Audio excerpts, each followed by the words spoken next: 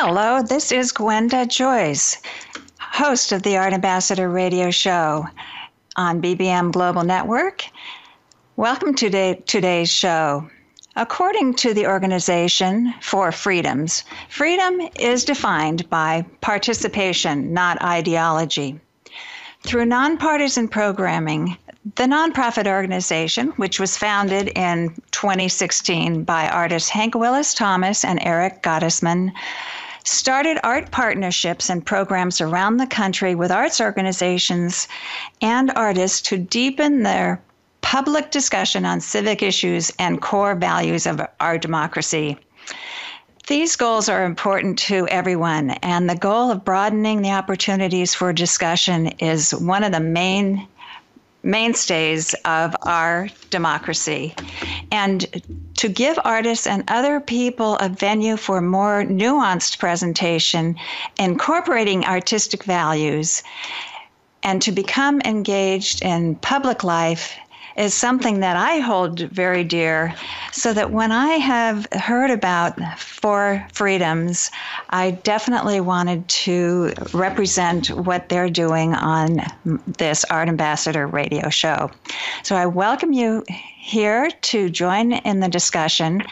We're here to support the notion that participation is the core of a democracy, and that it's not the ideology, but the representative democracy that we're all participating in. My two guests today are from two different arts organizations. They're curators Courtney Gilbert from the Sun Valley Center for the Arts and curator Kate Crawford from the Birmingham Museum of the Arts. And they're here with me today, and we're going to have a discussion of how this initiative has been picked up by their institutions and become the center for their creative programming and exhibitions. So I'm going to start by welcoming Kate Crawford of the Birmingham Museum to the show. Welcome, Kate. So good to have you on the Art Ambassador radio show. Hi, Gwenda. Thank you so much for having me. Well, I'm really delighted to speak with you and to have you be represented as the voice of what's happening at the Birmingham Museum of Art and going on with your arts programming in Alabama. So yeah, please, absolutely. So let's get started. Tell me about how you came to hear about the For Freedoms organization and their initiative, and then how it evolved into having the Birmingham Museum, participate with some programming. Sure. For Freedoms has always been in the orbit of the Birmingham Museum of Art, I would say, in part because the museum is very interested in the work of Hank Willis Thomas, who, of course, is one of the two artist founders of the For Freedoms organization.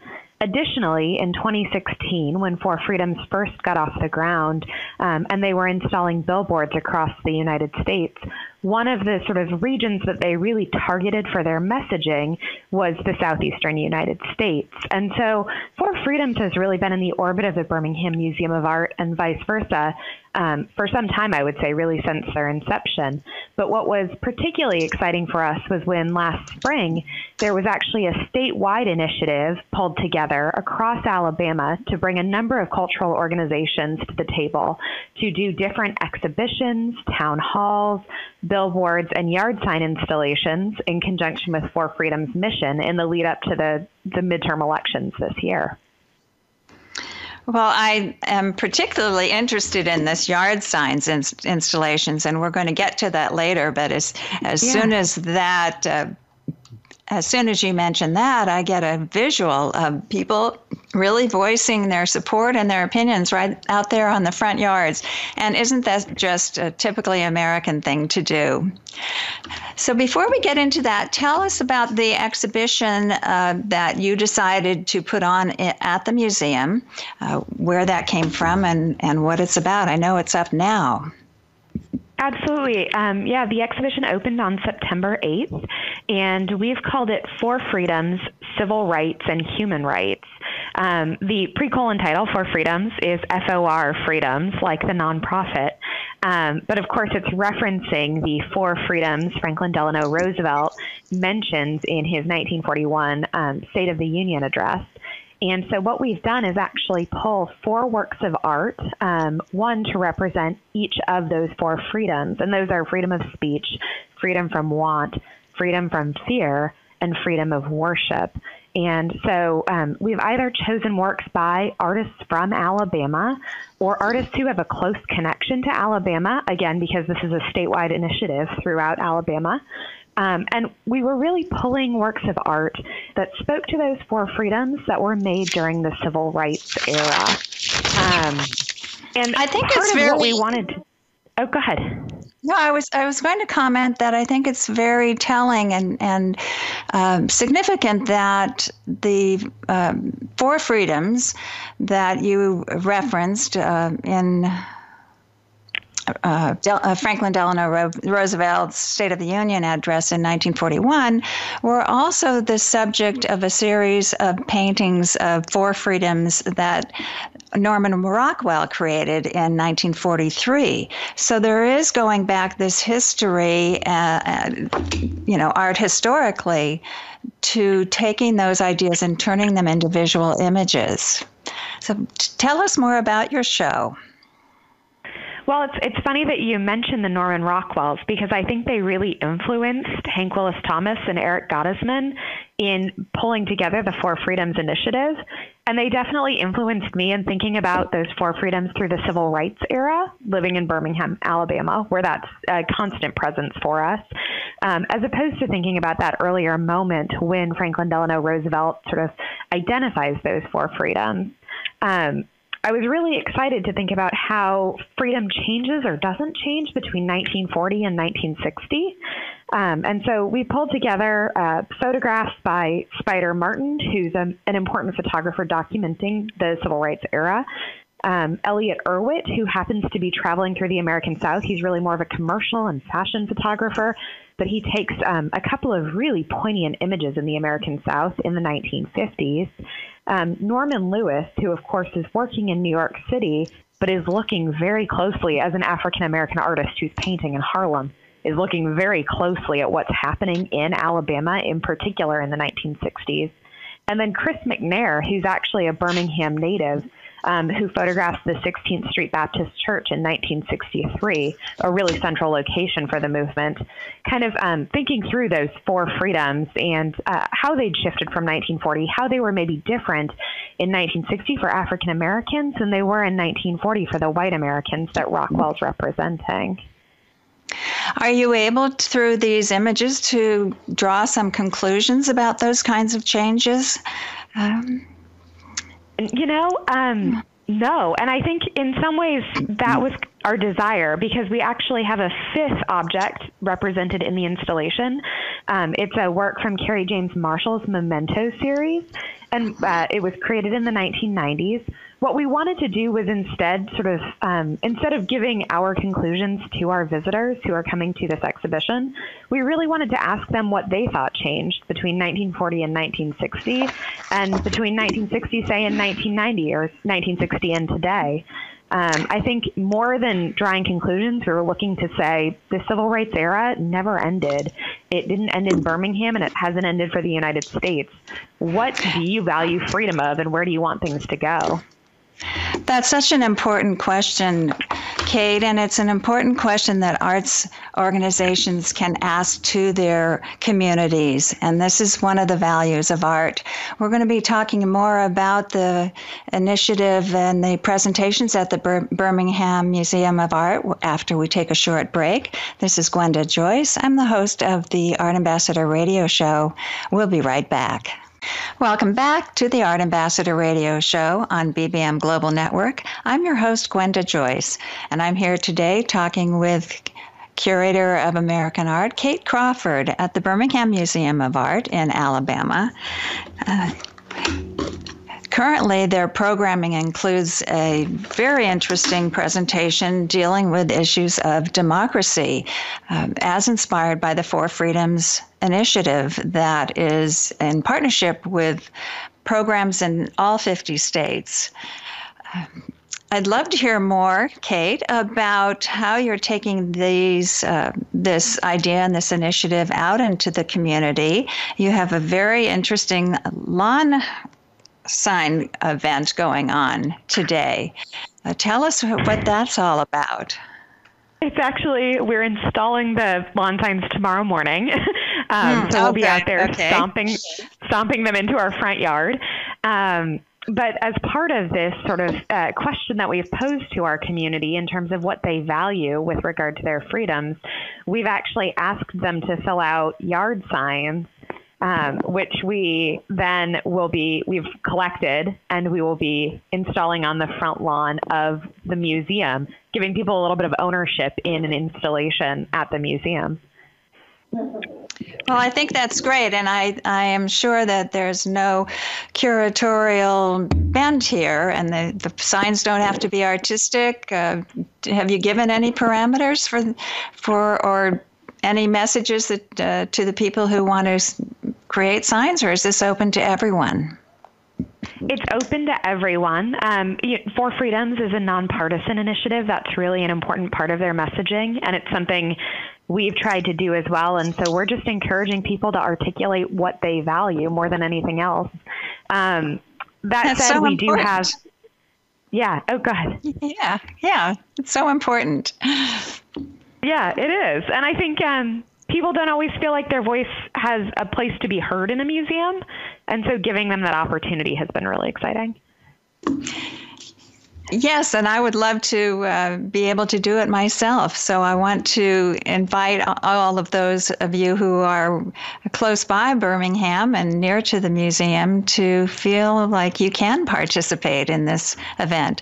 Do you have any parameters for the public, Kate, in terms of what they can put on signs or sizes and those kinds of things? Well, For Freedoms has actually done yard sign installations across the country. So they provide the templates for the signs. So our signs articulate those 4 freedoms, again, that Franklin Delano Roosevelt shared.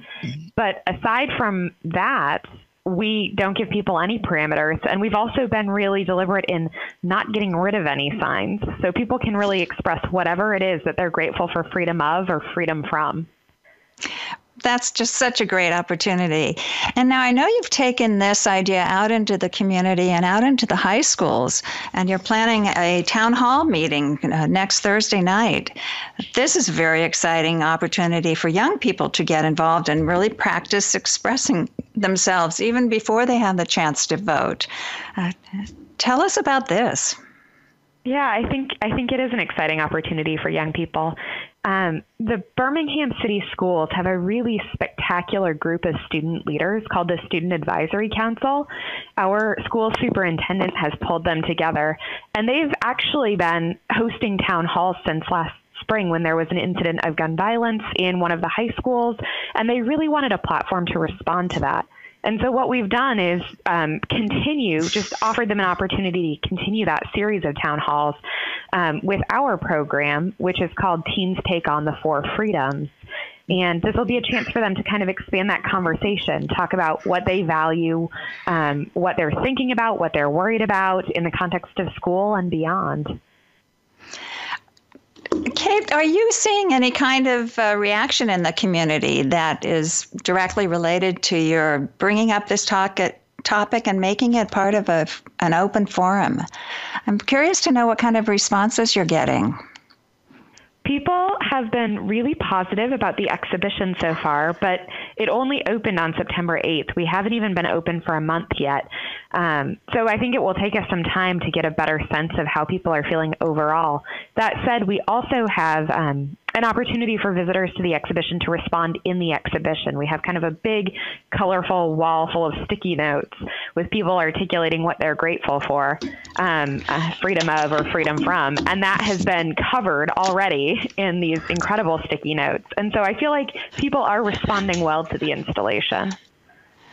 That's great. I think that when people feel that they can participate in an art museum, it encourages that freedom of expression, which is the end goal to all of this. And are you seeing your attendance in the museum changing at all, or is this kind of outreach typical of what you do to get people in the community to enjoy the arts in the museum? I was going to say our attendance generally has been growing, and I think it's because as a department of the city of Birmingham and as an institution that's really focused on our local community, we have pivoted to having constant conversations with our local community. So this is just one installation in a string of programs that we've been doing targeted to the people around us, and it really has brought the community in, I think. Into a conversation with the museum and into the museum's walls, which is exciting. That's very exciting. What other kinds of shows have you done in an effort to bring people into the conversation in Birmingham and get that participation going? Well, we've really tried to highlight art from Alabama as well as art that speaks to Birmingham, whether it's historic or contemporary. And so I think two exhibitions in particular that we've presented recently that do that are one on 1930s prints of Birmingham, which was called Magic City Realism, Richard Coe's Birmingham. And again, we really asked people to think about what their city looks like today as compared to their city in the 1930s. And then currently we have another exhibition that's open. It's called Third Space, Shifting Conversations in Contemporary Art. And Third Space really thinks about the American South as a place as well as the global South. And it's really speaking to questions of sort of race in America, race beyond America, questions that are relevant to the daily lives of Birmingham citizens. And so we're really trying to shape our programming around our community. That's wonderful, and we're going to talk more with Kate Crawford, who is the curator at the Birmingham Museum of Art, about their programming at the museum, and we're going to be taking a short break right now. This is Gwenda Joyce, the host of the Art Ambassador radio show on BBM Global Network. Stay with us. We'll be right back. Welcome back to the Art Ambassador radio show. I'm your host, Gwenda Joyce, and I'm here today with Kate Crawford, who is telling us about the fantastic programs going on at the Birmingham Museum of Art. And I'm curious to know more about the Third Space exhibition you have, Kate. Where did the title come from, and how did that show develop? Well, so the title of Third Space is actually borrowed from theorist Homi Bhabha's term, Third Space, which is really him defining a kind of a space that unifies a particular group of people. It's more conceptual and more global. And so, too, then, is the exhibition. It's the first large-scale exhibition of our contemporary art collection. And it draws together works of art made not only in the American South, but also things that relate to them from this sort of global post-colonial moment. And you have also partnered with other organizations in Birmingham in order to expand your programming and your audience. And I understand that the Southern Poverty Law Center is one of those partners.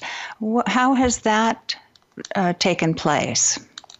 We have partnered with the Southern Poverty Law Center for the Four Freedoms exhibition, and that's building on work that we do with all of our exhibitions, whether it's Third Space or the Magic City Realism exhibition I mentioned before. In the context of the Four Freedoms exhibition, we're partnering with the Southern Poverty Law Center, and in particular their Alabama Voting Rights Project, which is working on voter restoration. So we think about historic questions of voting in the context of the exhibition. And then we've also been working with these voter restoration events, in particular with the yard signs being installed tomorrow as part of our yard sign installation, to allow people who've recently had their voting rights restored to articulate what they value freedom of and freedom from. Well, I'm so impressed with this whole program and to get a sense of the inclusiveness of it. It's not something that is just staying in the museum and an exhibition, but it's really reaching out into the community. And this is sort of part of the idea behind Four Freedoms and their initiative to invite people to think about participating in different ways and having this be an art-based or an expression-based kind of engagement. One of the things they're also doing is, as part of the Four Freedoms initiative, which Kate mentioned earlier, is that there's been a billboard campaign. And the billboard campaign is really interesting to me because it's, of course, it's very visual, and it takes place in a way that is really large and hard to miss. I mean, we all know what billboards are like. And so the billboard campaign has been kind of a seminal idea that different artists and partners have taken up in their own way. And one of those is in the city of Chicago, where the city itself and the Department of Cultural Affairs and Special Events partnered with Four Freedoms and created a citywide initiative during the time of the Expo Chicago, which is a major international art fair that was held last weekend in Chicago. And so the program included commissioning one of the Chicago-based artists, Theaster Gates, to do a billboard, and then 10 other artists who are represented by the galleries participating in Expo Chicago were also invited to do billboards and to put them up throughout the city of Chicago. So if you were able to get to Chicago, or if you're in Chicago, you will see art-oriented billboards all throughout the city. This is unusual because it's a visual that we usually think of advertising. And by giving it over to artists, the intention is to kind of co-opt that advertising language and turn it into a way to engage people with the medium of billboards and advertising in a dynamic way, and to continue a conceptual dialogue that goes along with the existing art projects that artists are already working on. The real intention is to extend the visual and the messaging differently.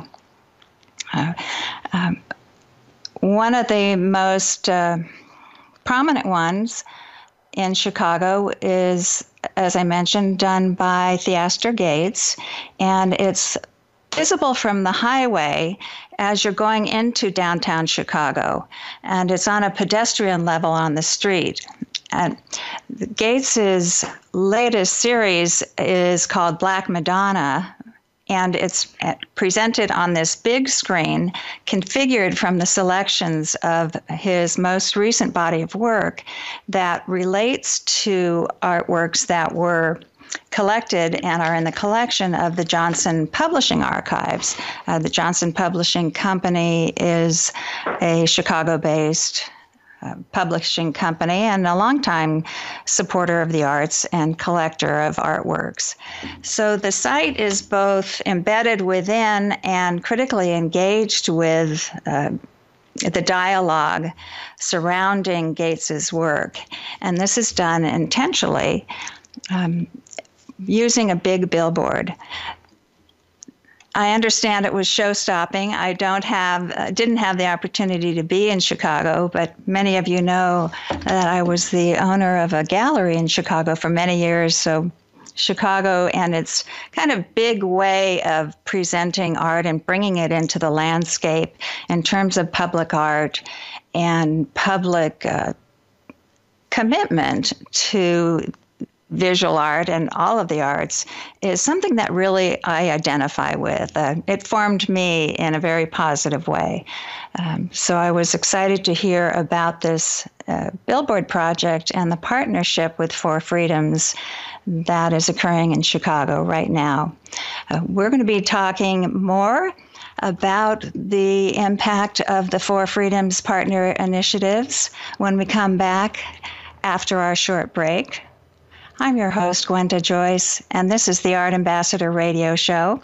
I'm also the author of 9 Steps to Artistic Freedom, Living the Artist's Life and Making It Sustainable. We're going to be talking more after the short break. Stay with us. Welcome back to the Art Ambassador Radio Show. I'm your host, Gwenda Joyce, and we're on BBM Global Network. We've been talking today about the 4 Freedoms organization that has launched its 50-state initiative, the largest creative collaboration in our nation's history. Their goal is to encourage broad participation and inspire conversation around November's midterm elections.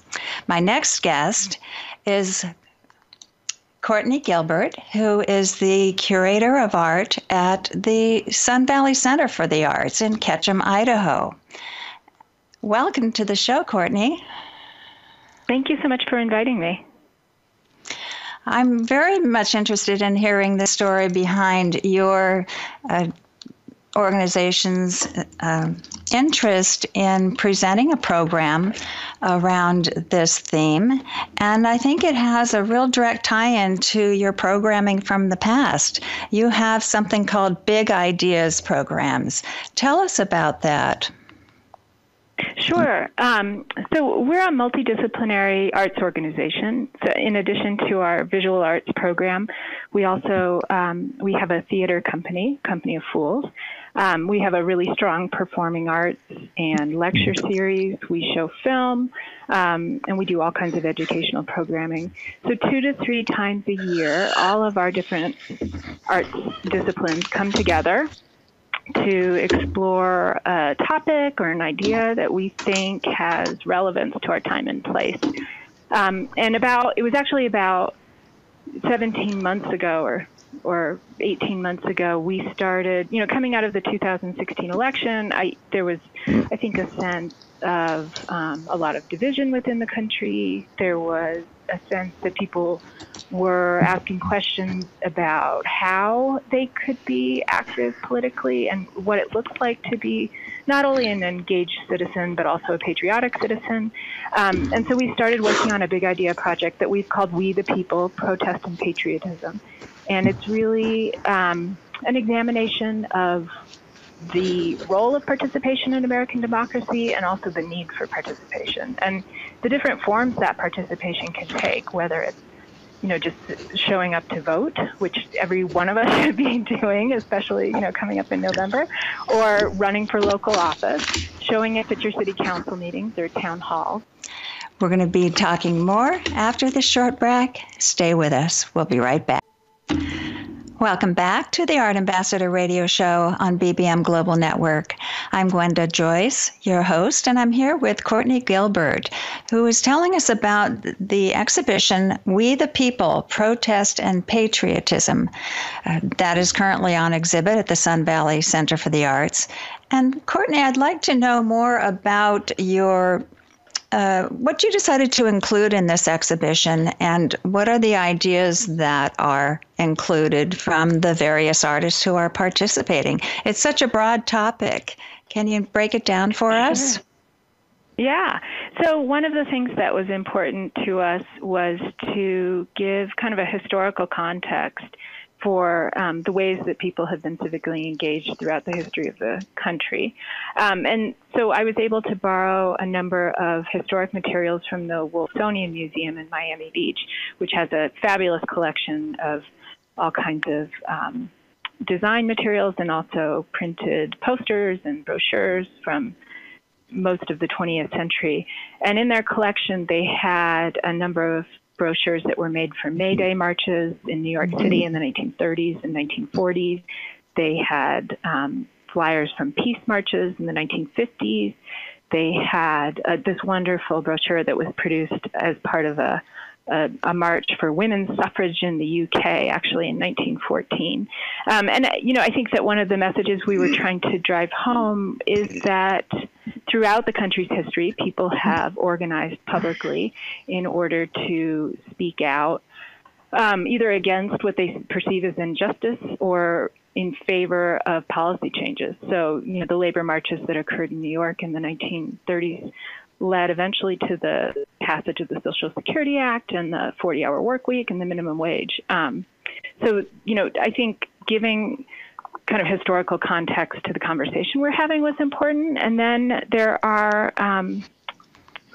6 contemporary artists whose work is in the exhibition. Deborah Ashheim she's based in Los Angeles, and her entire practice is really focused on the idea of memory. And she's very interested in memory at both kind of a clinical neuroscience level. So she's done a lot of work about the human brain, but more recently she's been looking at collective social memory, and especially what the role that images play in how we remember our history. So she's pursued several projects where she's gone through newspaper archives and taken oral histories from people who were either active in or witness to student protests in California in the 1960s and 1970s. And she's made these just gorgeous ink and watercolor drawings on mylar that we have based on these historic archival photos. And then, since 2017, she's been attending marches in California and elsewhere that are happening in the contemporary moment and making drawings of participants at those. So there's this interesting conversation between what was happening 50 years ago in our country, what's happening today, what issues are still relevant, how protest has changed. So it's been kind of a pleasure to have those in the exhibition as part of this conversation about past and present. It's so important, I think. Yeah, I wanted to make a comment that it is so important to revisit our history and to bring these things from the past into our present awareness. Because of the constantly changing nature of the world and the different focus that we have, we forget that the younger generation is coming up quickly and hasn't experienced the same history that the older generations have. So the information is constantly changing, and visual communication, through art, through visual presentations, really does communicate this important history. And as I'm reminded of a comment that someone made, I can't think of who it was, but recently it came in front of my page of whatever I was reading, that if we don't understand our history, we don't know ourselves, we don't understand ourselves. And I think that is just so important in what you're describing about your exhibition, We the People. What are some of the other artists doing in presenting their ideas in this exhibition? So we have work by also a California-based artist named Kate Haug, who, like Deborah Ashheim, is looking at the turmoil of the 1960s and the public actions that resulted in that time. And we have some work from a project she did on Martin Luther King's Poor People's Campaign of 1968.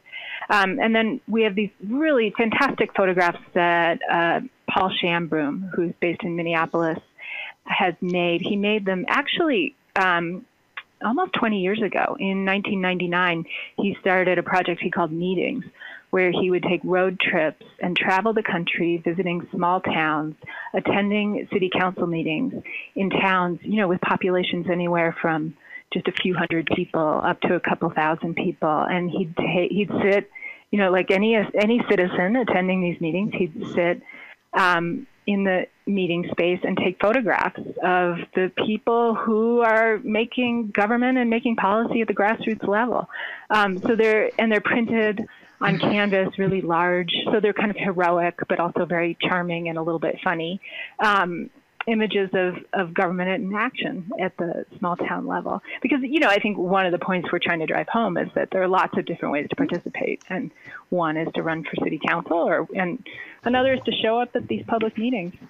And then Mel Ziegler has, from 2011 to 2016, he pursued a project he called Flag Exchange, where he exchanged a new flag for an old tattered flag with people living in each of the 50 states. And it was a really, kind of a fascinating look at what the flag means across the political spectrum. Why do people fly the flags? What does it mean to them? Why do they continue to fly flags that are kind of distressed and falling apart?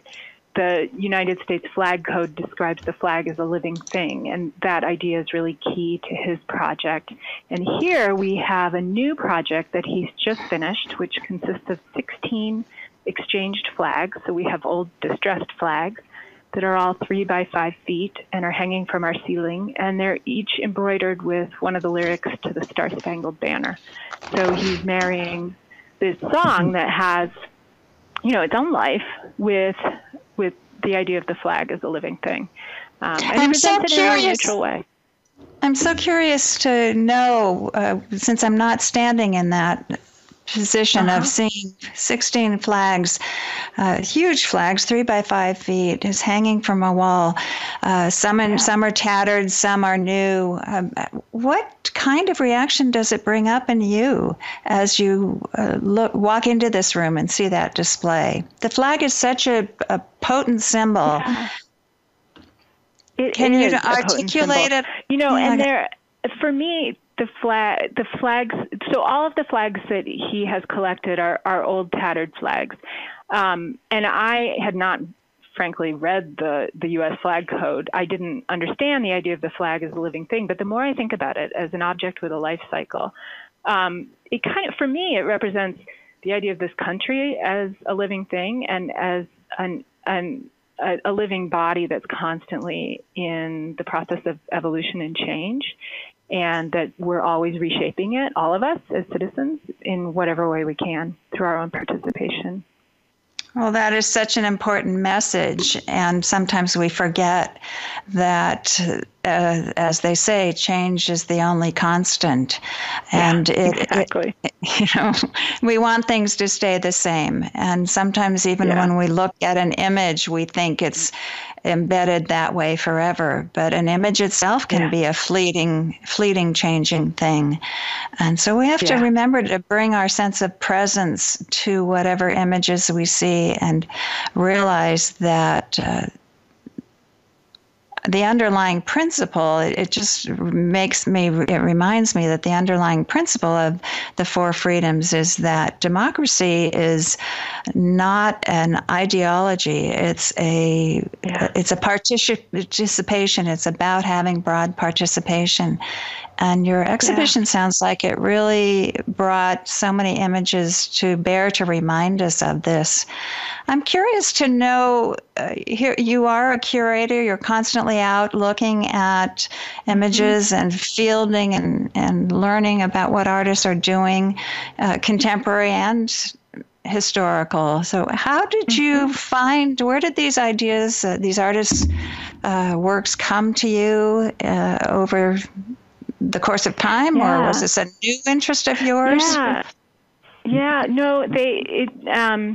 and I do live in central Idaho, so I'm somewhat isolated, and I rely heavily on getting material by email from artists and galleries and museums. But I had worked with Deborah Ashheim twice before, and actually it's really interesting because the projects I've worked with her on kind of map the evolution of her career. The first one was really about the idea of neural architecture and the memory within the brain.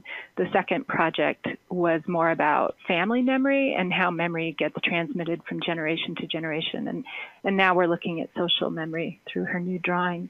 And Deborah introduced me to Kate Haug's work. I hadn't heard of it before, and Deborah sent me a brochure from an exhibition they were both in together. And Kate's actually the person who connected me to Four Freedoms. I had heard about the Billboard Project, and I'm a longtime fan of Hank Willis Thomas's work, but I didn't know about the extent of the 50 State Initiative. So through Kate, I emailed them just this summer and was lucky to be able to link our institution to them as a 50-state initiative partner. Well, there is, I guess, six degrees of separation exists in the art world as well as everywhere else. Well, Courtney Gilbert of the Sun Valley Center for the Arts, it's been such a pleasure to talk to you about your exhibition, We the People, Protest and Patriotism. And it is ongoing now and until it closes. What is the closing date? Yeah, December 14th. And we've got lots of related programming throughout the fall. Well, it's been a fantastic and illuminating topic, and we're going to be talking more about the Four Freedoms Initiative when we come back. I'm Gwenda Joyce, your host of the Art Ambassador Radio Show. Stay with. Welcome back to the Art Ambassador Radio Show. I'm your host, Gwenda Joyce, and we're on BBM Global Network and iHeartRadio.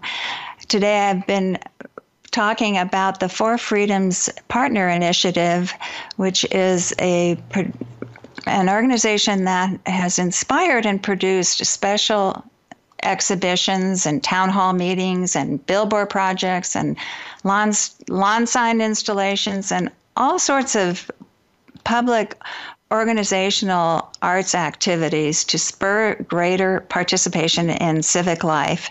And it's just so important now at this time when the elections are coming up, and there's a lot of energy around encouraging us each as individuals to exercise our right to vote. Four Freedoms has launched its 50-state initiative as the largest creative collaboration in our nation's history. And as we've heard from Courtney Gilbert, who is the curator at the Sun Valley Center for the Arts, and Kate Crawford, who is the curator at the Birmingham Museum of the Arts, my two guests today, they've been able to put together some really dynamic programming, and their intention is to reach out into the community and invite everyone to think about the participation that they want to have, that each of us wants to have in our democracy. So I want to thank both of my guests for being on the show today and encourage you to check out the website at fourfreedoms.org. It's spelled forfreedoms.org, even though it does refer to the four freedoms that were referred to in Franklin Delano Roosevelt's speech way back in 1941. So you can also look around your neighborhood to see if there are any billboards or any projects and programs going on in your own communities. This is a huge initiative, and it only gets better when you, as a viewer, can participate and be a part of that dialogue. So it's up to all of us to get involved. And this is just a start, I think, but it's a great start. I'm really impressed with the way that a lot of organizations are reaching out for all of us to stand up and be counted, to make our voices heard, to express ourselves respectfully, and to respect the voices of others. This is something that's really important to me, and why I put on the radio show, the Art Ambassador Radio Show, and I invite you to listen and send your comments in. You can either put comments on the blog or send them to me at gwenda@artambassador.net. As I mentioned, I had a gallery in Chicago for over 20 years, and thinking back, the art world has changed there as everywhere. It's big, diverse, always receptive and responsive to what's going on. But oftentimes, if you're an artist or an art lover even, you might want to work with a guide to help you connect the dots if you're interested in learning more about art, or if you're an artist and you want to build your career and expand your business so that your voice can be heard in a larger way, and so that you can connect with the people and the institutions that are a good partnership for you. I'm passionate about doing this, and I help artists succeed and get their art out there in the world in a bigger way. And I would like to invite you to contact me if this is something you feel like you have that's a missing piece, but you would like to have more connection about. I offer a free consultation, a free phone conversation to pinpoint your biggest challenges, and we can come to some sort of understanding about how to move forward from there. So I invite you to go to artambassador.net/apply to us and fill out the form. I'd look forward to talking with you and having you back on the Art Ambassador Radio Show. I'm your host, Gwenda Joyce. See you next